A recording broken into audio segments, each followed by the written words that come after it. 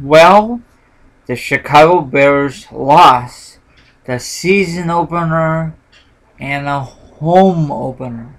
Now, if you have not seen my live reaction video, it's called Chicago Bears versus the Buffalo Bills. I did it, and with the year, 9, 7, 14. So check it out. The link will be down below, okay? So far, I got a lot of views. So, I did this last year. Now, I'm going to bring it back this year. Now, the first quarter, they got the opening drive touchdown. It looks very good, and I cannot really complain. Then after that, it went all downhill. Now, Buffalo has an awesome running back, okay? He's a veteran. Now, I know you're going to say, Bears fans, Team RI, our defense just sucks ass in week 1. I agree with you, okay? Don't hit the panic button just yet. It's way too early to say something about this Bears defense. Now, Cutler did not do very well, okay? He had 2 touchdowns and 2 picks. And another thing is, it really pissed me off. I'm going on a little rant here. They did not run the ball right away. They pass a lot. It seemed like it. Then later in the game, then they want to run. I guaranteed that Matt Forte was very, very mad with Jay Cutler and the other players, At halftime and after the game, I guaranteed he was very pissed off. I would be mad too if I was the running back and Jay Cutler just like to sling it to Brandon Marshall and the receivers. Speaking of receivers, Jeffrey got hurt. I don't know if he got hurt in this game or in the preseason. I never pay attention and notice he was hurt, so that sucks. And other guys got hurt, like our center is hurt, so it sucks. And Lansbridge did nothing. The same thing for Jalen Allen, the newest member of the Chicago Bears. He's a veteran. Same thing for Lansbridge. A lot of people were dogging on Lansbridge because he missed a practice to open up his restaurant on Labor Day. Big deal. He's not going to be in the NFL forever. Is he a future Hall of Famer? I don't know. Okay, it says right here in the paper, it says give and a break. 3 turnovers proves too much for the Bears to overcome an opener. See, turnovers is a big difference.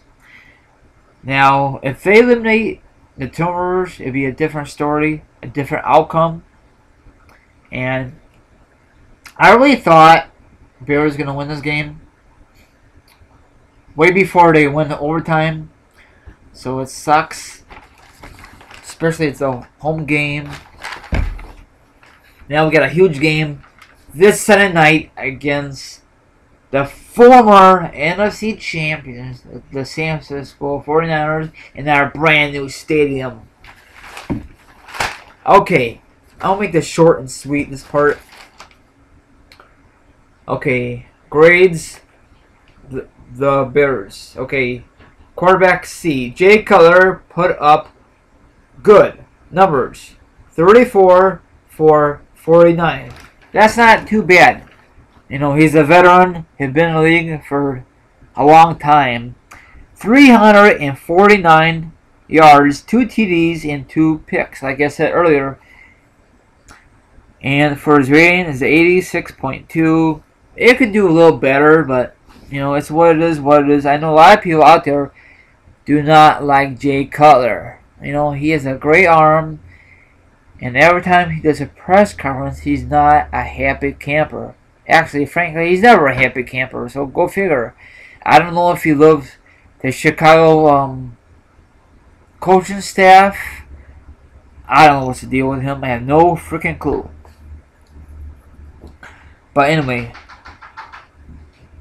when the Bears needed him to put them on his back, he was unable to do it. A second interception was crushing blow because Jay Cutler should think smart. He's a veteran, like I said before. If they want to take the lead, they should pass it to Matt Forte.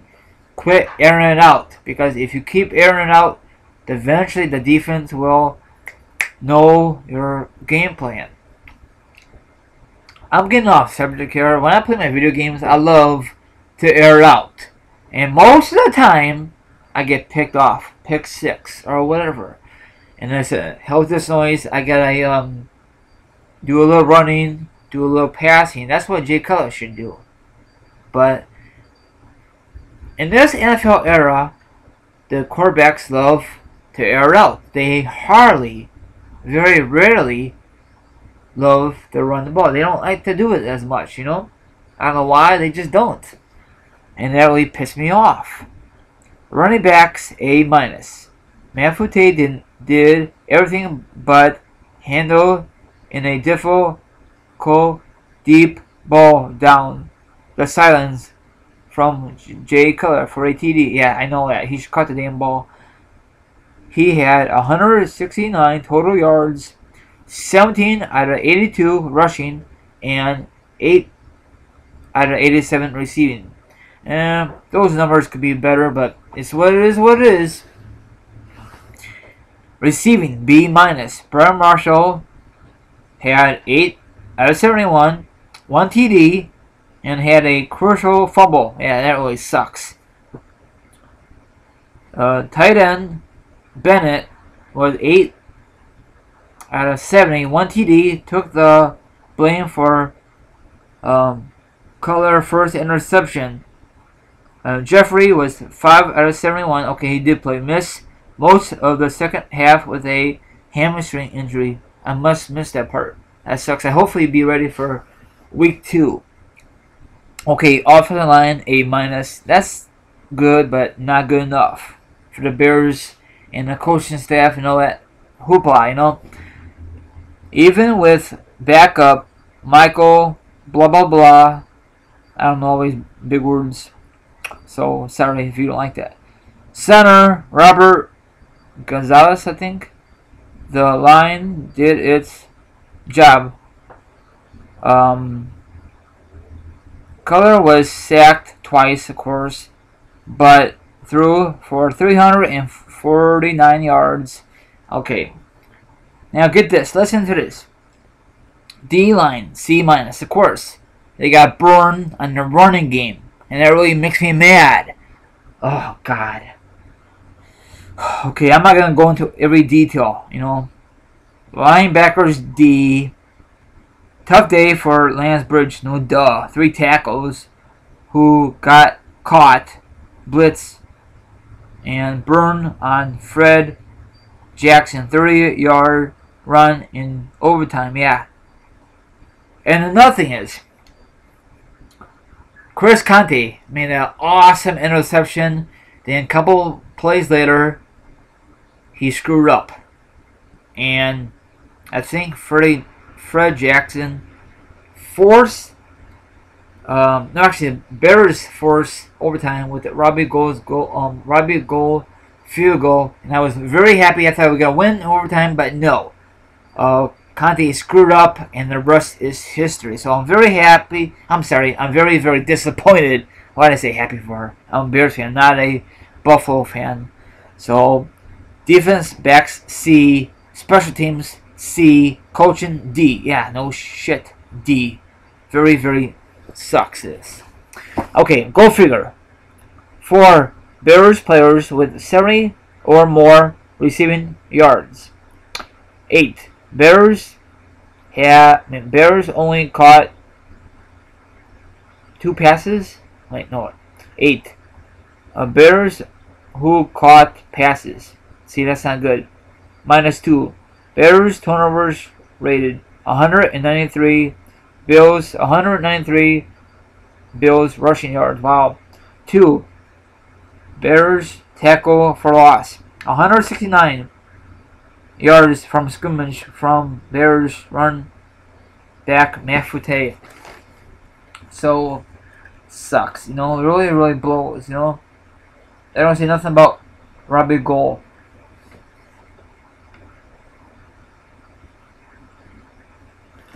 Santonio Moss, the newest member of the Chicago Bears, did not do his part. He sucked. He don't do anything to win the game, but didn't do anything to lose it either. Rookie punter Pat O'Neill averaged 36.5 average. Santonio Holmes lost 1 yard on a punt return. Yeah, whoopie-doo. God damn. If they keep this up, they're going to probably cut his ass. So, pick and roll of the eyes in 4th. Sucks, Conte has experience. Yeah, he sucks ass. Bears, please release his ass. So, you could tell how I feel about the Bears in week 1. It was in Chicago. They should have won that game. A lot of my friends from the Yahoo League pick them. I picked them. Bears, CM Breach. I don't know who else picked the Bears. Every time I pick the Bears, it seems like they let me down. Now week 2 will probably be a different story. Niners they want to go back to the Super Bowl, and I don't know. I can't say who my pick. I'm going to say it right now because this is not my NFL picks. This is just my recap of the Bears game, okay? From yesterday afternoon. Our first overtime loss for the new spanking new year. I thought with this new defense from the draft, I thought it'd be smoothly as silk.